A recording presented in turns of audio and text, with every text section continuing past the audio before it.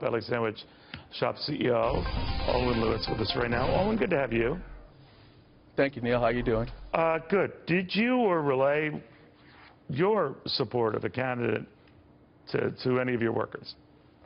Oh, of course not. Politics is personal, and we're here just to help sell sandwiches and keep our customers happy and to keep our employees happy. So we're not in the business of telling people what to do with their personal vote.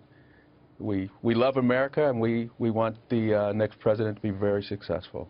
And you found out, I guess, Republicans and Democrats both eat, so there's something to say to that. But this Grubhub dude is over the top by essentially saying that those who supported Donald Trump must have supported his nationalistic policies and all this other stuff, and as such weren't welcome there. Now, he dialed that back later, saying, oh, that's not what I meant. You've heard all of this.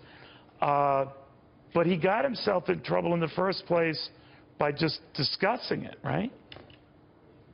Yeah, it's not something we would ever do. Again, it's personal, and you want people to exercise their right to vote. We're all Americans, and whatever decision happens, you wish the best for the nation and the candidate. But, you know, my messages are all on our culture, satisfying our customers, and ensuring that we're serving our product the way we want it. So would never think about doing something like that.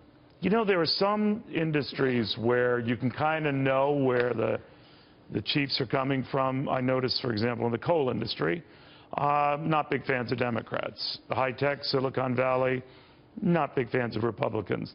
I guess in your industry it could be a little bit more divided. But how is that, and why is it? For example, in the technology world, I know not exactly your world, but it's almost monolithic. In the energy world, traditional energy, almost monolithic Republican. Why is that? Oh, my goodness, I'm a sandwich maker. I'm not going to get into that. Way of me trying to corner you, and you didn't take it. Yeah. No, I'll talk about Potbelly all you want. All right. Since the election, we're told that throughout this whole process, a lot of people weren't eating right, was bumming them out. Did you see any of that? Well, listen, the consumers for us caught a cold around April.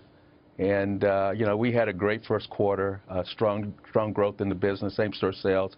And the customers start sitting on their wallets around April, and that has extended through the election. Some folks have said it was a function of the election. We don't really know that. The one you know, stat we look at is the cost of eating out and the cost of eating at home. And the customers are getting a real bargain with supermarket prices to stay. So it puts a ton of pressure on us.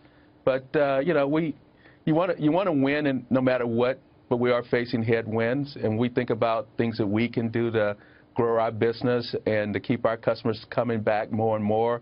You know, we've been working on a new app that will roll out early next year that will have the best-in-class features of pay, location, ease of ordering.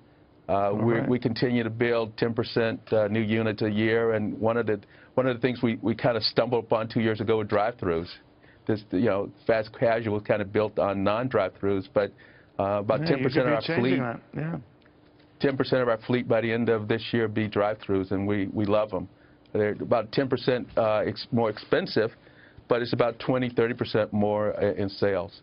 Right. So you could those see are the type of things Trump we're working maybe with on. the motorcade going right through one of your drive-thrus. That'd be kind of cool, you know, one way or the other. We would not charge him for his meal, I guarantee you. Really? Okay. Aylwin Lewis, thank you very, very much. Potbelly Sandwich Shop CEO.